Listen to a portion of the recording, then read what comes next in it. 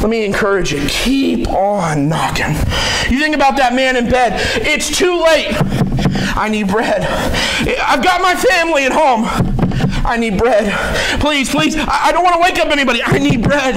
Please, please, I'm your friend. I'm your neighbor. Please open up. Please open up. And due to his importunity, due to his persistence, eventually he's going to get all the bread he needs. Can I encourage you that we have a prayer answering God? We've got a God who can do great and mighty things. We have a God that says, call unto me, and I will answer thee, and show thee great and mighty things which thou knowest not. I'm talking about a God who spoke the world into existence.